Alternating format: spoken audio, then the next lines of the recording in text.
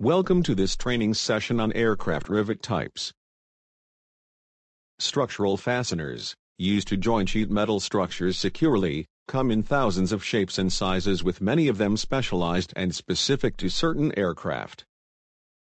Rivets are faster to install than bolts and nuts since they adapt well to automatic, high-speed installation tools. Rivet fasteners are divided into two main groups: solid shank rivets and special purpose fasteners that include blind rivets. The solid shank rivet is the most common type of rivet used in aircraft construction. They are time-tested as a reliable type of fastener. Solid rivets are available in several head shapes. The common type are the universal and the 100 degrees countersunk head. Universal head rivets were developed specifically for the aircraft industry and designed as a replacement for both the round and brazier head rivets.